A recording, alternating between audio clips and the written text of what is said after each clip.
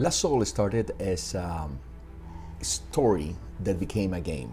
It wasn't a game at the beginning, it was just a story. And a friend of mine told me, why don't you transform that into a game? And I thought it was a great idea. The story was, I created this story after reading The Hero with a Thousand Faces of Joseph Campbell.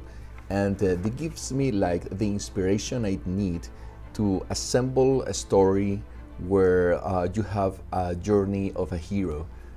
This book has been like a reference for people like George Lucas, and in every hero's journey is always the same thing. And I want to bring this idea for the game to make it something special.